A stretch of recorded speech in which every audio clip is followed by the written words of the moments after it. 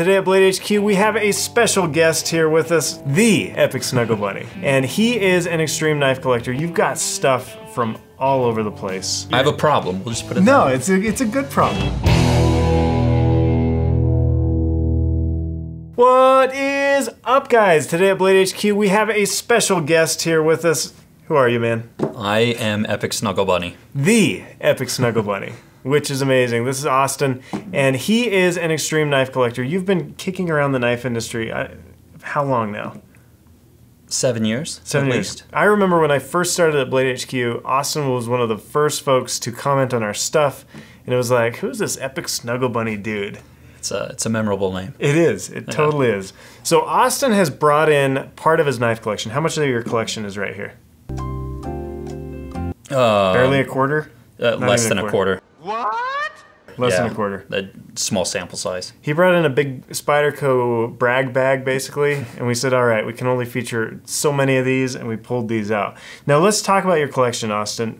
You've got stuff from all over the place. Yeah. How does your collection work? You know, I don't really have anything specific, like, you know, the last video you guys did, who was that with? With Spencer. With Spencer, it was very specific pair of twos, and he collected the steels, essentially.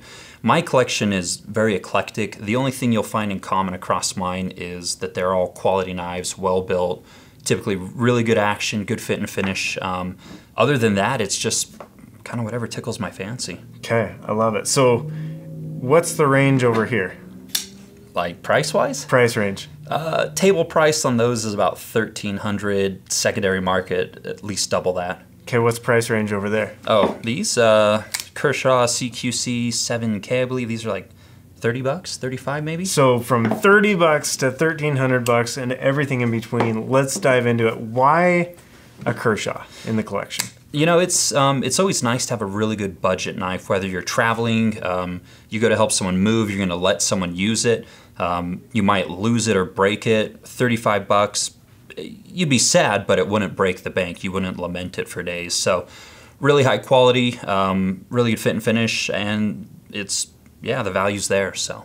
Nice. Now, one thing about your collection I think is interesting, Auston. I mean, you've got customs on here. Mm-hmm. They're all users. Yeah, I carry everything. There's not anything I have in my collection that I've not carried and used. Doesn't mean abused, but I've carried and used everything. Why is that? Because I feel like if I had this kind of collection, I'd be like Safe Queen. It's all a Safe Queen. When you have something in the safe and it comes time to, hey, I need to free up some funds, I want another knife, those are always the first to go. So if you don't carry it, chances are you're just gonna end up selling it. It's just a matter of time. Interesting. So the ones that I carry the most are the ones that stay around the longest. The ones that I carry the least are typically the ones to go. I've had a couple Safe Queens, they all went. They all went. Interesting. Yeah. Interesting. Okay, let's dive into the next one, the Kaiser Megatherium, right? Yeah. Yes. Why is this in your collection? It's ridiculous. It's fun. It's awesome. I mean, if you have a small collection, every piece has to be very purpose-driven. The larger the collection gets, the more fun you can have. The more fun you can have. Like this carries, this cuts well. It's very comfortable in the hand, despite the way that it might look initially. And so it's just fun. It's enjoyable. It's a cool piece. You've been collecting 7 years, basically. Yeah. You're in so deep. I love it. Yeah. So that's a really fun one. It's way more useful than you think it would be just looking at it.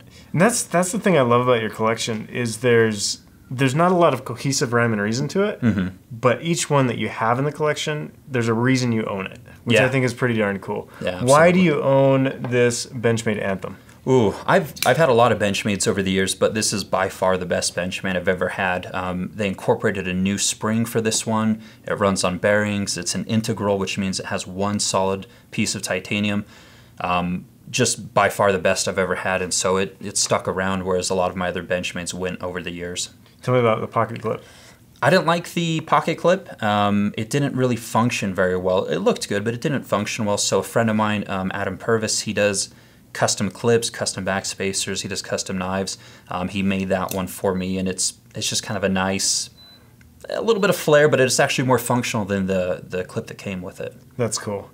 Like, excellent knife, but I love that whole Damascus pattern you got going on there. Oh yeah, yeah, piece of Damascus is awesome. Yeah, just beautiful. Yeah. And so you guys know this, I've been carrying a sequel for a while, and I love the Axis lock, But this one is so smooth. And what you were telling me the difference between them. This one's got a spring versus a kind of a coil spring on this guy. Yeah, so you've got the Omega spring that's in here. This one has a coil spring, and the lighting's probably not adequate. Austin's like expert, guys.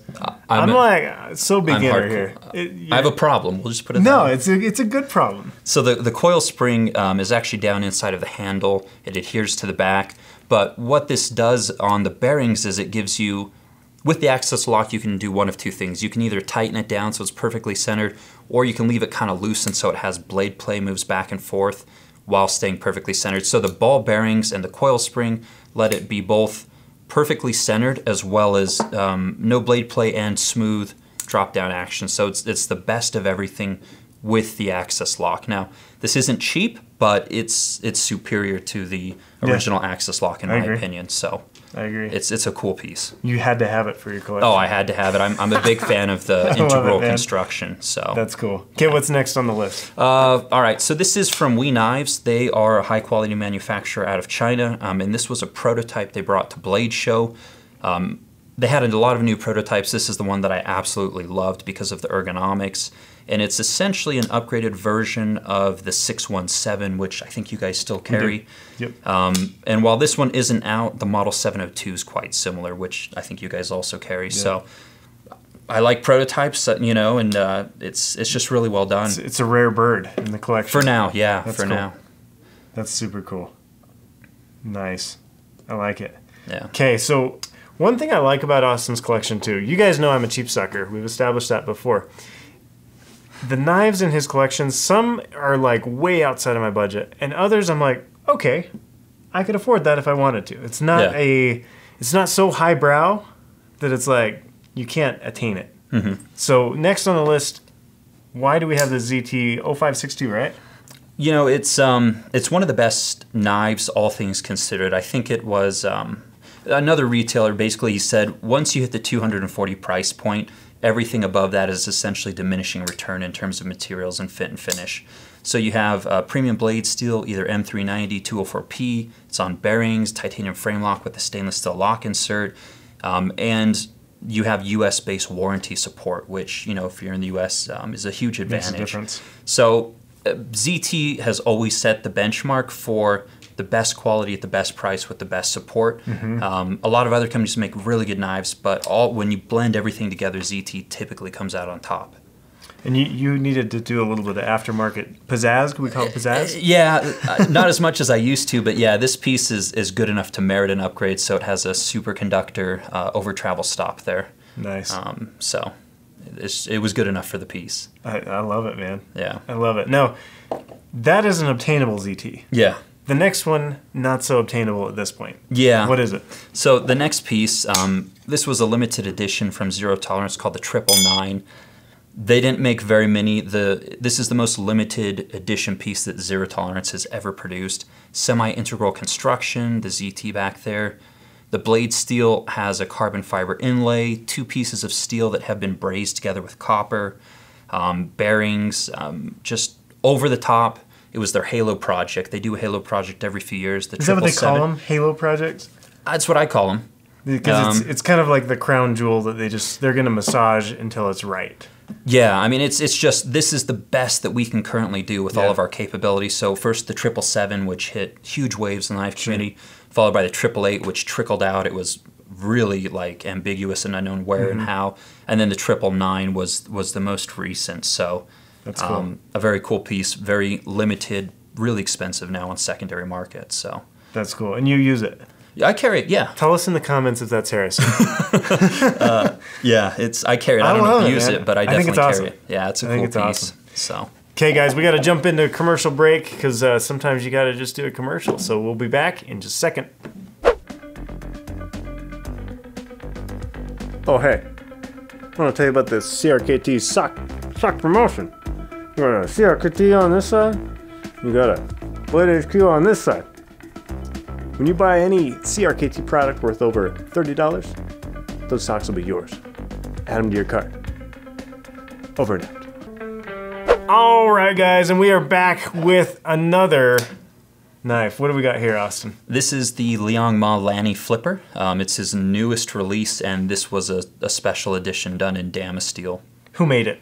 So it's made by Riot Knives of China, a very, very high quality manufacturer. A lot of people would like to work with them, but they just don't have the capacity. I think on the table, this might be my overall favorite as far as flair, but also it feels like a really useful knife to me. Like, well, it's closer to your size range than a lot of these other ones. Maybe that's what it is too. And it has a little bit. It's not obviously a replica of the Lanny flipper done by Tony, or the Lanny slip joint done by Tony DeBose, but it has a little bit of that influence, and so a little bit of the old world, a lot of the new. It's new world, yeah. So I like that. Okay, what's next on the table? We got to talk about these two together. Okay, so this model's called the Freedom Fighter, made by Shane Atwood. He's actually out here in Utah where we are. And so they're both the Freedom Fighter. This one's a frame lock, full titanium. This one's a liner lock done with carbon fiber and Damascus and lightning strike carbon fiber, Damascus backspacer. So same model, check out this backspacer. That is sick. With the detent balls, if the light will show it. Inlaid into it. Wow, that's crazy. So all hand done, but it's just interesting the variation you can get within one model once you get into custom knives. I mean, they look like completely different knives, same exact model. So everything we've looked at up to these ones are production knives. Correct. Yeah, these are the first customs we've gotten into here. Okay, so let's make some distinctions here. Most of you guys know this, but what is the difference between a production knife and a custom? Production knives are done on assembly lines, so they'll do parts in batches. Then they assemble them all, send them out. Some hopefully highly skilled guy on a production line. Custom, one guy, one shop, various tools that they use, and so there's just one person making everything start to finish. Typically not done in batches, typically one at a time, completely one-off in most cases, but not always. So these are one of a kind. It's going to have the maker's mark all over it, basically. Yeah, you won't ever see another one like it, probably. Sure.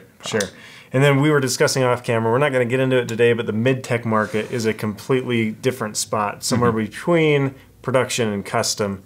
You don't have a ton of mid-techs. I've stepped away from them for the most part. There's a lot of ambiguity in there. Sure. I would say who did what and who touched what. Yeah, I would say if you're wanting to get into mid-techs, you just need to understand exactly what that particular one you're interested in, how much time was put in by the maker, how much by the production line, and just know what you're buying before you put that kind of money out. So nice. Be 100% clear. Okay, this one's kind of a unicorn in your collection. Why is that? It is a custom slip joint from Johan Ellis of South Africa, Damas steel, carbon fiber. It's my only custom slip joint and one of very few slip joints in my collection. I wanted a really, really nice slip joint if I was going to have one custom, and this certainly fit the bill. Okay, why no slip joints? So what's your rationale? Utility. Again, I pull this one out of my pocket. It's at the edge of my pocket, easy to pull out. One-handed opening, I cut what I need to. One-handed closing and goes back in the pocket. This one requires a little bit more time and energy and forethought and use. Two-handed opening, fishing it out of deep in your pocket probably, and then two hands to close it, put it back. So it certainly has its place, and people might prefer that type of interaction, but just not as useful as modern designs. So that's my philosophy too. Yeah, I'm just gonna go ditto on that. No, I'm not a big slip joint fan, just because we've kind of technology-wise, it's like driving an old car. Nothing wrong with that. But in my mind, there's a lot faster deployment. If I'm going to carry a knife, let's carry it right. That's why things like this are coming out. A little bit of that traditional design, but still has all the utility of modern knives. Yeah. Okay, this one's got a cool story, Auston. Yeah, so this is Craig Brown out of Washington, I think. I can't remember right now. He's a new custom maker. Everything's done on CNC, engineer full-time. But he worked with me on the initial design. I sent him a couple knives to look at, and he made some changes to the model and all subsequent models because of it. We changed the geometry on the flipper tab, added the hole, went from a titanium liner lock to a stainless steel liner lock for better wear, no stick, less maintenance long term. And this one's a full integral as well, one solid piece of titanium. And it is solid. Oh, it's a heavy sucker. I feel like, man, if you needed like a projectile, it's a brick.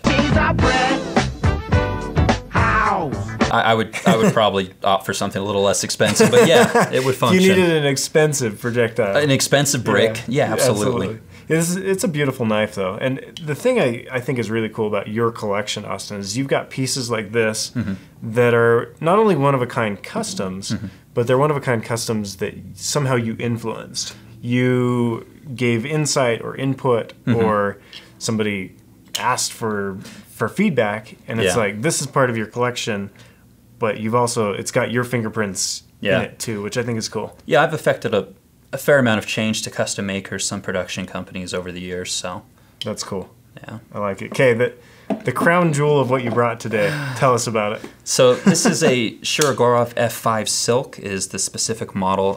It is part of their custom division line. Very limited quantity, very hard to get. I got lucky and got drawn on a lotto. Lucky! At the USN show in Vegas 2017. So this is brand new for you. Yeah, it's one of the newer pieces in my collection, and very expensive. And secondary market prices are crazy because they're so limited, but just phenomenal fit and finish. All the details on this knife, the way it feels in the hand, the action, it uses roller bearings instead of balls. Kind of small little barrels, essentially. Okay. And that's unique to the custom division of full customs, but really cool piece, the most expensive and most valuable, and arguably in my collection. So that's cool. And it's not even a custom. That's super cool, man. Yeah. You're in so deep. Okay, what's on the table? Yeah. Which is your favorite? Don't ask me that. No, I do it. This is what I always ask. Oh, man.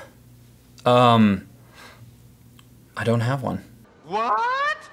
Really? If I had a favorite knife... Choose a favorite child. Everyone has a favorite child. If I had a favorite knife, I wouldn't have 70. Plus. I feel like that should be a t-shirt. Yeah. If I really found a favorite, then I would stop buying. Then I would stop. So I'm not looking for the favorite. That's the thing. I want to avoid finding a favorite because then the journey continues. Then the journey would be over. Yeah. I like that philosophy. Well played, sir. Yeah. Okay, I think my favorite on the table is this Lianma today. I like the good clean lines. It's kind of got a manly, bold feel, traditional plus modern. Yeah, the micarta, the bolster lock, the bearings. The dam is still really hard to find, quite expensive, but he has S35 VN blade steel versions that are significantly less expensive. And Lianma is just a nice guy. He is. He's a super nice guy. Great designer. Yep. That's awesome. Auston, thank you. This is fantastic. Guys, if you want to see more of Auston's collection, where can they find you? epicsnugglebunny on Instagram and YouTube. And he does reviews, what, once a week, twice a week? More often, less often. They go up often, but sporadically. Auston knows that, as you've seen, Auston knows the knife industry backward, forward. I'm sitting here like, okay, I don't know anything, but I'm stoked, man. You know so much, and I appreciate you jumping on with us and sharing some of that knowledge. So thank you very much. If you have any questions for Auston, leave them in the comments. Guys, thanks for watching. We'll have another video coming out next week. And be sure to subscribe. If you like the video, give us that thumbs up. Thanks, guys. See ya. I have to sign Cowboy Auston. So Auston gets to sign Auston. Auston signs Auston, yes. All right, we'll do it. Yes. This is a weird tradition, guys. Done. All there right. it is, all the guests. Thank you, Auston. Thank you, Auston. Yeah.